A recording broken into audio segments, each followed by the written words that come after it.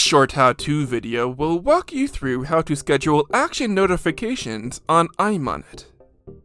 Action notifications can only be scheduled after an action has been created. For instructions on how to create an action, please see the video titled Creating Actions in iMonnit. Start by navigating over to Actions in the main menu. Choose an action that has already been created to edit. In the tab bar, you'll see this icon. Choose that to access the schedule page.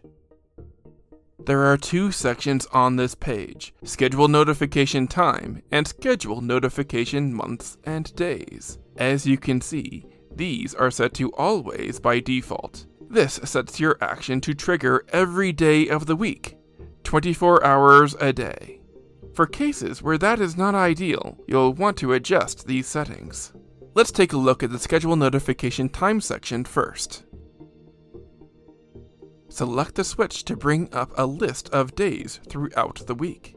This is where you can set specific times for your sensor notification actions to be sent during the week. As you can see, these are set to all day because the settings are still on a 24/7 cycle. Choose the drop-down menu next to any day for a list of options. Picking the Off option will set notification actions for the attached sensors not to be sent on this day.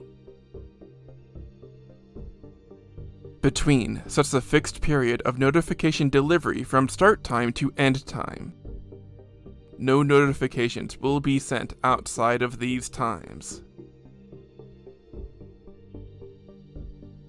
Before and After sets notifications to be delivered only before a specific time and after a particular time. Notifications will not be delivered during the period between these two times.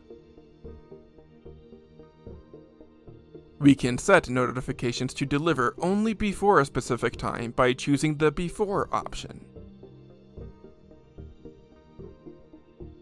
Inversely, we can set notifications to only deliver after a set time by choosing the After option. Now, let's say you want notifications to be active 24/7 throughout most of the year, but there are some days, holidays for example, that you wish them not to be active. We can do that too through the month and day schedule on the next section. Choosing the switch displays a year-long calendar. Notifications are highlighted by default to send every day of the year.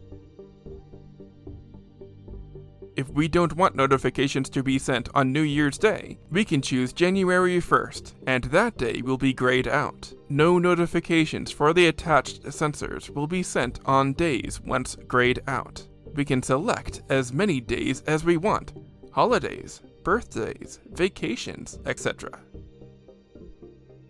If you'd like to start over, choose the Clear button, and all dates become highlighted once more.